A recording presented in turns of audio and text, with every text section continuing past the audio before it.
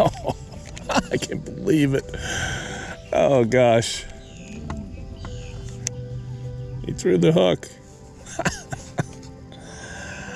Oh, I hope it's not gonna be one of those days. Okay, well, he was just inside the Kissimmee grass.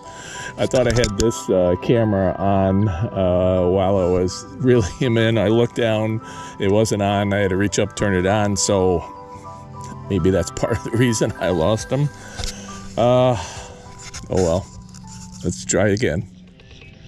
Good morning, everyone. My name's Gerry. I'm a twin troller boat owner and a lifelong fisherman. I haven't done a video of me fishing in a little while. I've had family in town, I've been doing lots of things, and the weather's been just plain awful. And when I'm fishing, I haven't caught much, so I haven't bothered. Well, I just got the urge to go this morning, so come with me. Let's see what happens. Now, overnight we had a lot of rain. Matter of fact, at one point in about 35 minutes, we got over an inch of rain. So the lake is up a little bit. It may affect things. We're on, well, we're coming up to a full moon in like 2-3 days. It's the late moon for the year. However, the previous 2 moons, which would have been the peak for spawning, have been terrible weather around them. So I'm hoping maybe this one will turn out a little bit better, but who knows? Let's go see.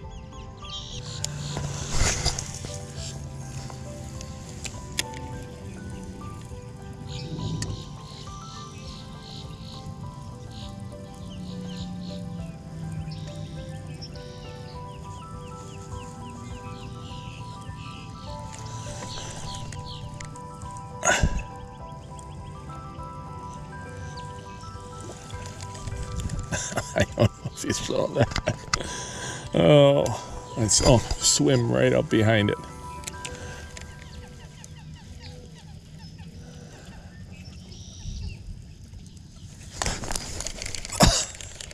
Oh, come on.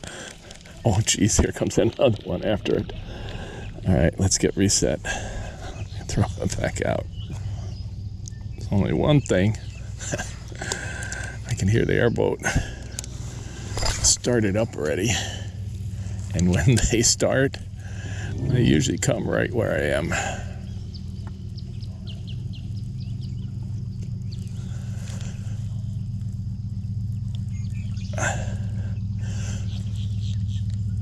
Come on, come on, come on, come on.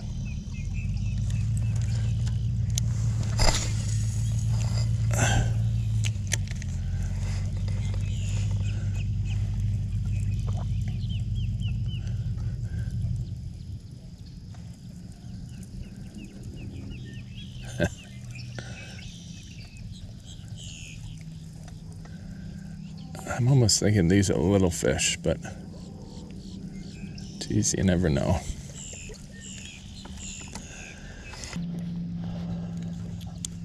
I'm gonna throw a whack-a-worm Senko.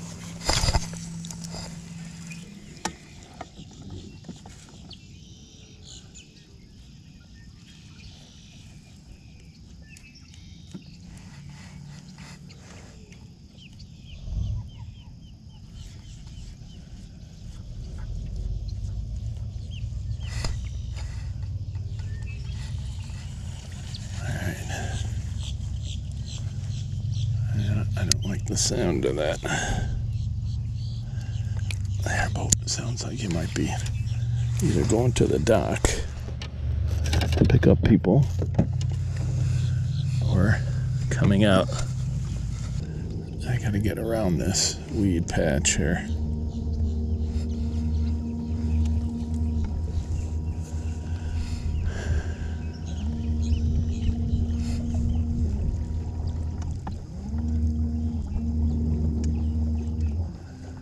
Just don't want to get the motor all plugged up already.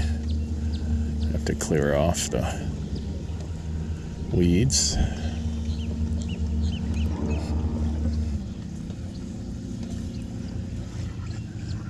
Not only that, from here, I'm going to throw back the opposite angle, and I can throw all over here. Hoping there's some fish on some beds here. This is a great location for it. However, the bad part is I'm on the south end of the lake. But it's late enough in the year that about 68-degree temperature water. 69 on the front fish finder, but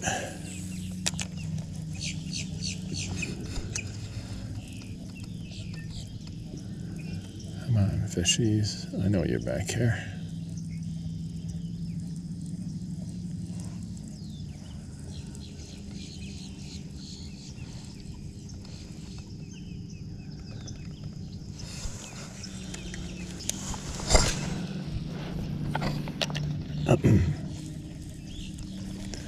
Oh, come on, that was a big fish. Come on, come on, come on, come on. Take it again. How could you have missed that?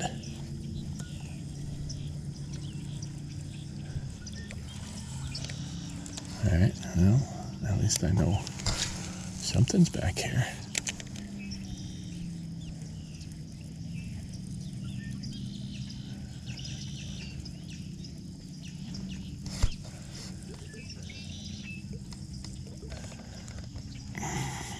This swim bait. I think it's a Strike King, whatever they call it, shad something.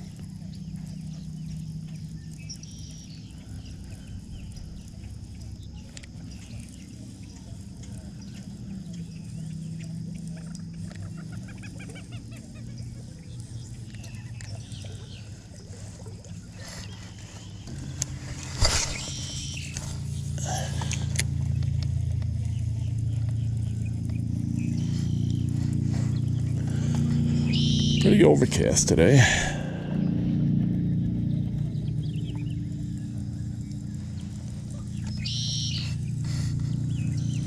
We've got a lot of diffused light here this morning.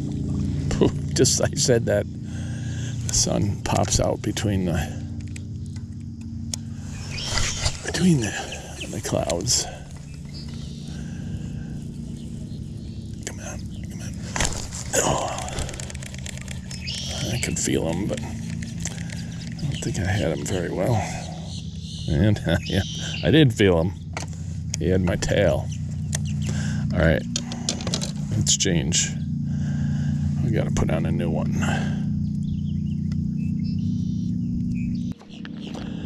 And I do have some more of these with me. They are KVD Perfect Plastic Strike King, a swimming caffeine in shad color, or watermelon red clear sparkle. All right.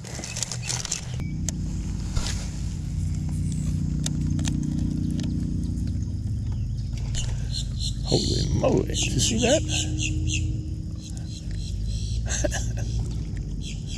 Come on. Come on.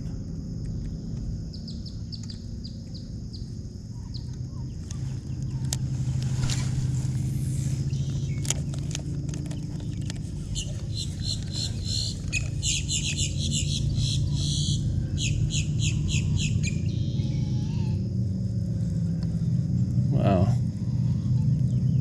How can it miss? There it is.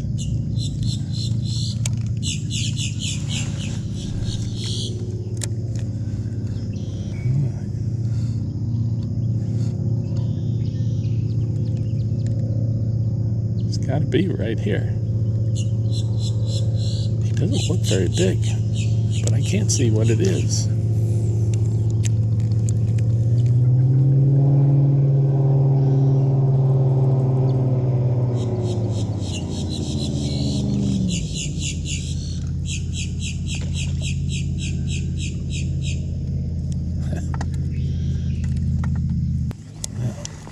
I saw some beds back here, I would just stay here and kind of see what I could get. Look at that. Nothing. Huh.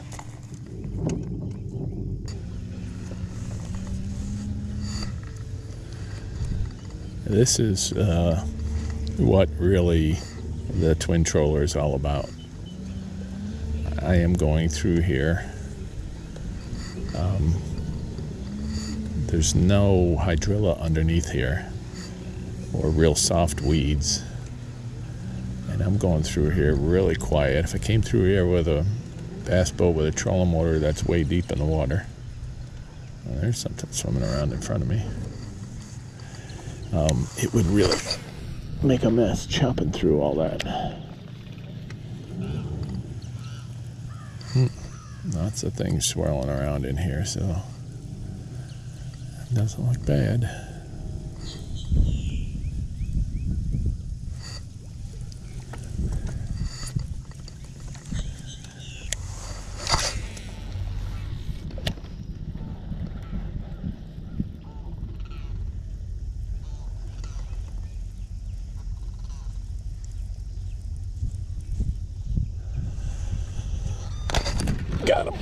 Got him. Got him. All right.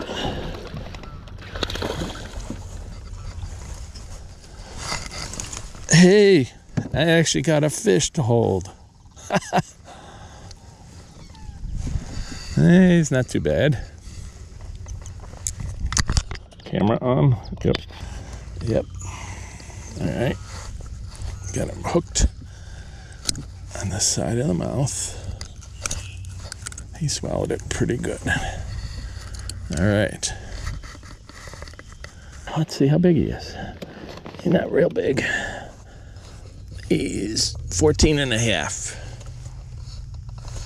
And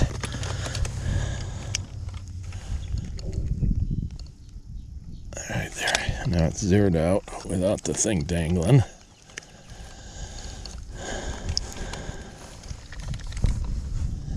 What's he weigh? A whopping 1.4 pounds. Or 1 pound 4 ounces is what it says. All right. Jeepers. Well, Gerry, could you make any more noise? Okay. There he goes. At least we put one fish in the boat. Woohoo! One.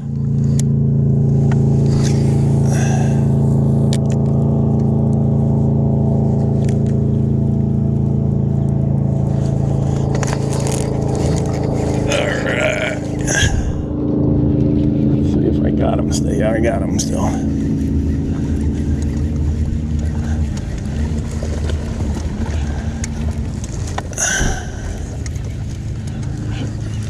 He's still there.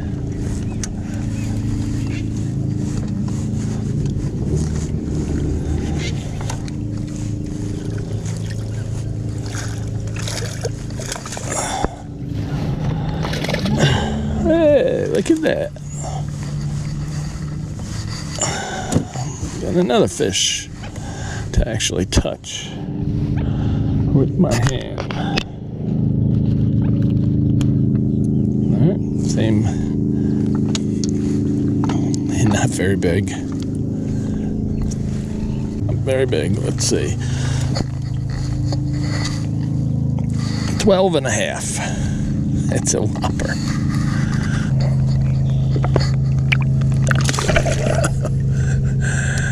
Oh, he really went well. All right. Oh, there's number 2. We're re-rigged, and I'll try again. So there are some fish back here. They're just not very big. Now that one just sucked it down. I never even felt it. It It just wasn't where I thought it should be. It was swimming over to the side.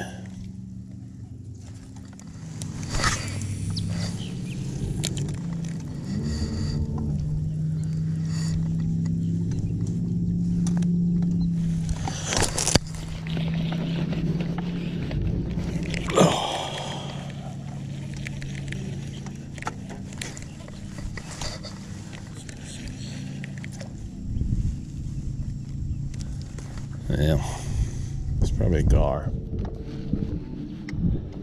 Took my tail off.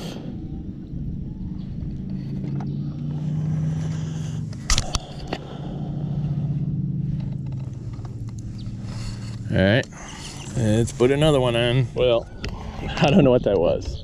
I was reaching down, putting the live scope in the water, and I was dangling the swim bait in the water right there in the Kissimmee grass. And something yanked the pole down, cut me clean off, 30-pound test, just yanked the pole went and yanked it off. I'd have been a gar, but I don't know.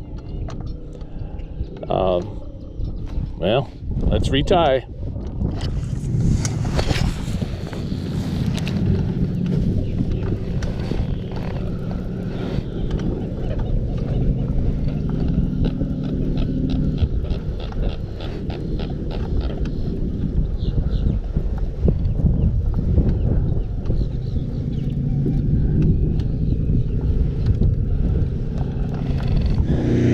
There goes Andy.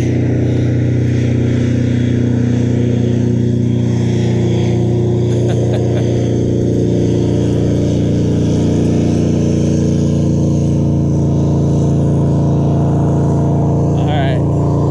There. That's Captain Andy. See you, buddy. Well, let me show you something. See at the end of my rod, laying on top of that, it's a snake. And I'm pretty sure, get up a little closer, it's a cottonmouth.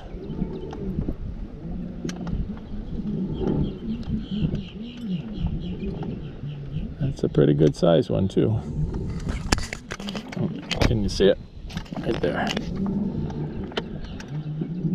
That's a cottonmouth, all right. That's a poisonous snake. And in the month of April, when I was here with the airboats, you would see snakes like that all over laying on top of the grass. Now they'd also have a mate with them, and they were mating. That one's, as far as I can see, is just one. Let me see if I can come up a little closer and see what it'll do, just so you can see him. Well, I don't really want to get any closer. They can strike more than the length of their body. Oh, there he goes. He just slid in the water. All right, see you later, buddy.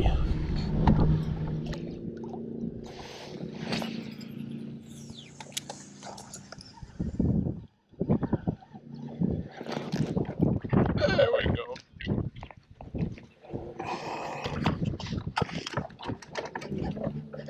There's a fish.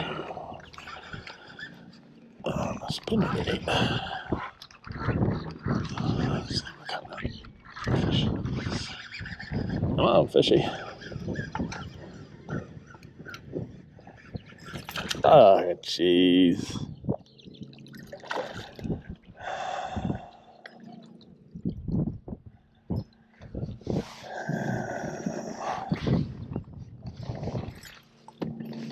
That's a green pickerel. But I have something just for you.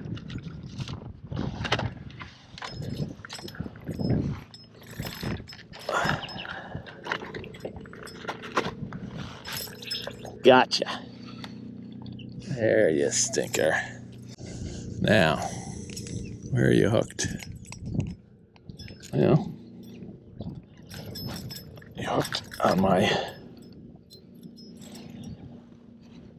we're hooked on my trailer hook.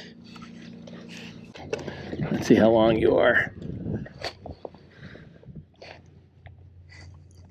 Just about 19 1/4 inches.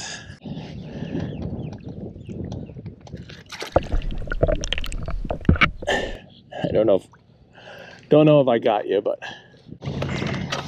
I'm glad I keep this. Works great for gar and pickle.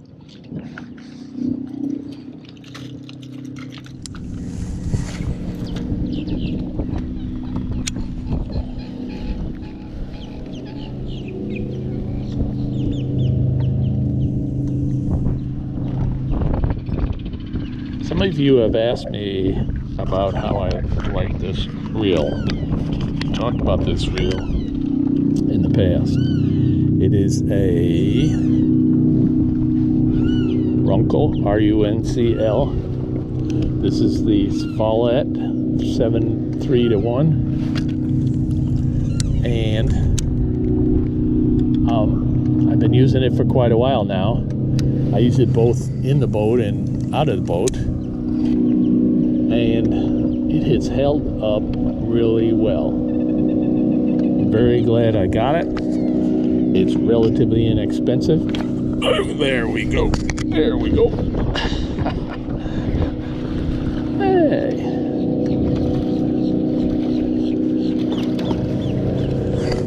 All right. In the boat.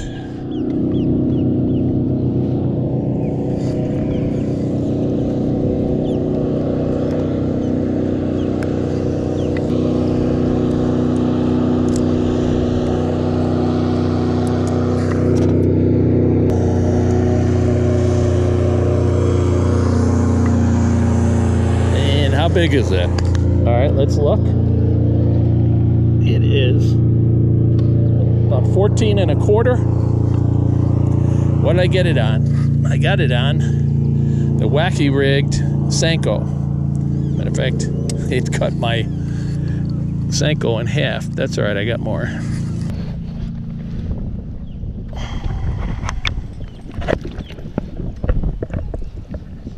All right. See you later, fishy. All right, let me show you just how I rig this.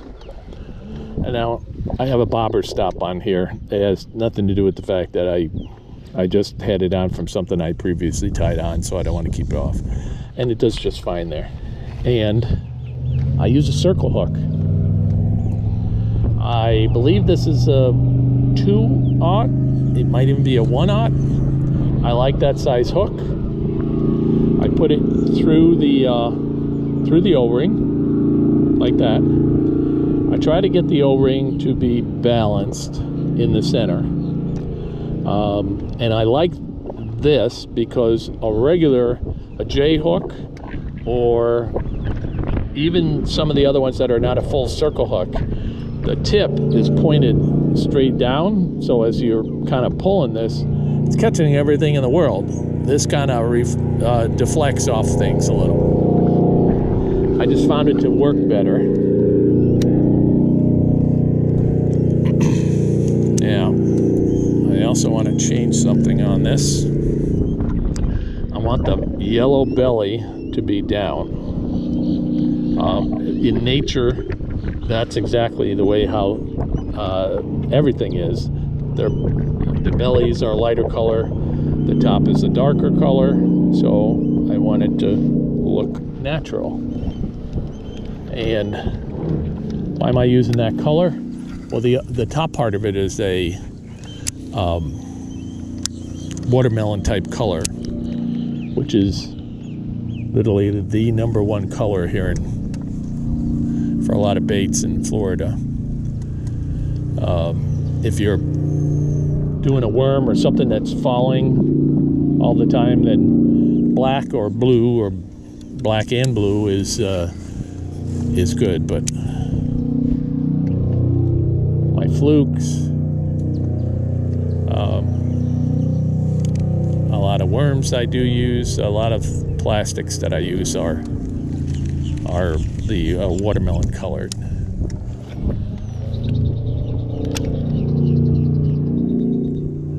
Now, I'm only in 2.7 feet of water or so, but there's a bunch of weeds underneath me, so I try to throw this out, let it sink a little, see if anything picks it up, and then I'm twitching it. I'm not really pulling it, I'm twitching it. That makes the Senko fold in half and go like this. Makes it come alive. If you can see that. See it? So I'll do it up here.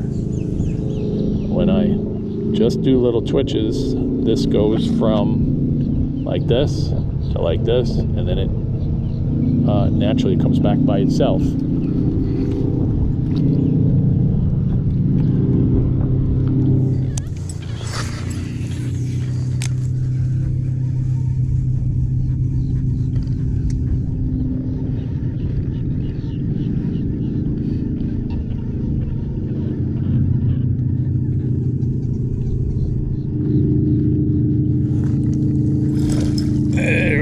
There's another stinking pickerel.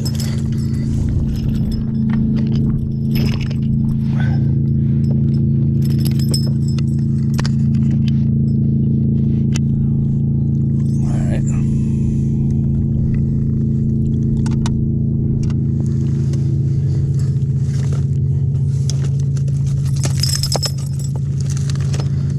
Great. Broke my leader.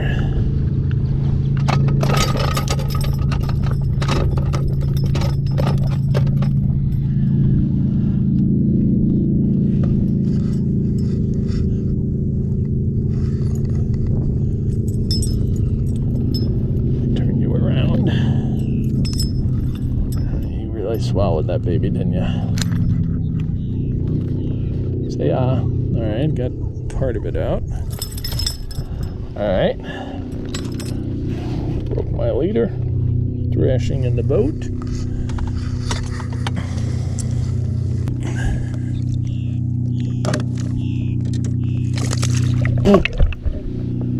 And you got me all wet. You're welcome. Could have been in a frying pan, you know. Well, that last pickerel broke my leader. My leader, I always have less than the strength of my main line. My main line is a 30-pound braid. But let me show you something I use. It's a Sharpie, a Magnum. I took a razor blade, kind of made a little notch in the middle, and it kind of catches the line, so I can color the line all the way down. And I try to spin it to get the other side, but it seems to get the whole line anyway. Now, why am I doing that? Well, I'm doing that because I want to tie directly to my my spinner bait. That's two pickerel that grab this. Sometimes they grab it farther up and cut the line. I lose the whole thing. So let me retie. So I'm tying a polymer knot.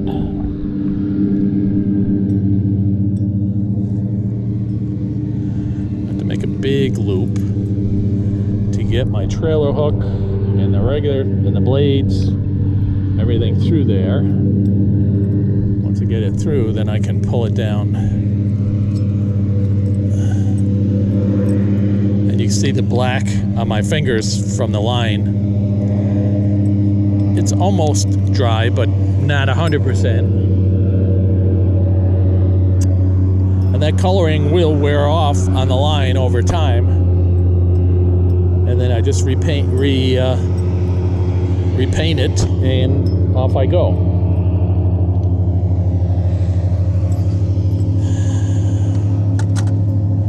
Now, hopefully, I won't have anything bite me off, but let's go. I like to throw spinnerbait along this outside Kissimmee grass edge, and that's what I'm gonna do.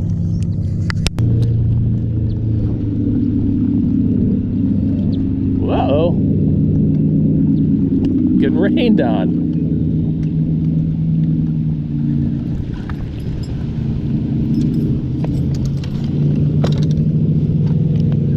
All right, cover that.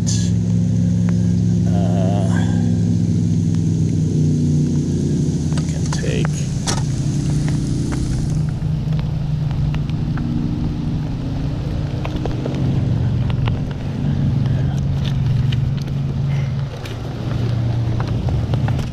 it off camera.